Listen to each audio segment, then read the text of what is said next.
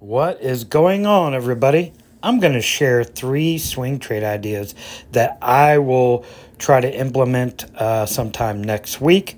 It all depends upon price action, of course.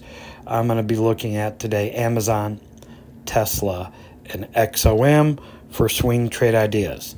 Now, when I get profits from these trades, if I end up winning these trades, the profits will go into buying dividend funds purely from profit, no money out of pocket, and having dividends for life. These are just my trade ideas. I am not a trading service. This is not financial advice whatsoever.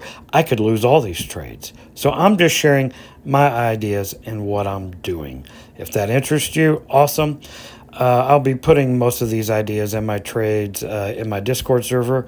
If you'd like to join a Discord server, let me know through Discord if you're in one of the Discord servers I'm in, and then I'll let you in. Otherwise, you can't get into the Discord server, boys. It's only for people that I know. So sorry about that. Okay, here we go. So Amazon, as you see here, has been rejected from the 190 level several times. So just draw a little line here just for reference. So you see back there, it got rejected at 190. And then currently, it got rejected at 90. And then it broke out. So let's go look at this. This is exciting. Okay, so for my swing trade idea for Amazon, I am looking for it to come back down to this 190 level. If it tests and holds the 190 level, I am going to go long on Amazon. I don't know if I'm going to use shares or options yet. I have no idea. Like I said, these are just my trade ideas, and I'm just sharing what I'm doing. Not encouraging anyone at all to follow me because I could lose all of these. So there's that. So anyway, coming back down to 190, if it tests and holds it, I'm going to go long. Now, if it breaks the 190 level, I will be looking to go long, only long on Amazon. Why only long? The trend is just magnificent. Huge bull run. No reason for me, personally, to be a contrarian and go short here on Amazon. So if it breaks 190 and goes to one of these EMAs, which it respects immensely, then I will go long from that level. So this is my swing trade idea from Amazon, and then I don't know where I'm going to take profits.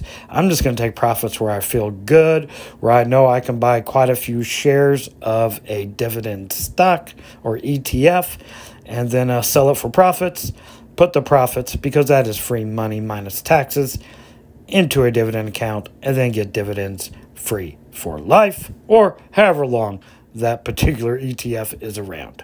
So this is my first idea on Amazon. Let's go look at Tesla. Okay, my next swing trade idea that I will be trying to implement next week will be buying puts on Tesla. But it depends on a couple things. This $200 level, let's zoom in here. You know, it's just been in this channel for a very, very long time. If it cannot break 200 next week and hold above 200, I'm going to buy puts and ride this back down into the channel. Again, I have no idea where I'll be taking profits, possibly around one of the EMAs or 180. I think that looks like a good spot for me to take profits. Like I said, I'll be going with quite a few contracts of Tesla on the put side.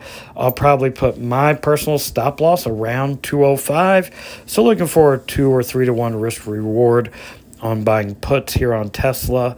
And again, with the profits, I will put those into a dividend ETF, collect dividends for life, and keep my initial principal and get into something else. So I like this one. The problem with Tesla is she can be very volatile. Hasn't really been of late, but if she breaks out of this $200 level, boys, she's going to rip up pretty hard. So, yeah, you got to be careful with Tesla, particularly going short. But if she comes back down to this channel, who knows? She could middle around this channel for months like she's done again. So, yeah, that's my short idea, I guess, on Tesla. Let's go look at XOM. XOM is fascinating because I think I can work this 2 different ways. Let me show you here. Let me pull out to a weekly time frame. So as we see, XOM, let's zoom out here, has been flagging up here and just been in this channel for quite some time. I have shorted, I went puts up here. I put this in my Discord server way back then. I went short up here.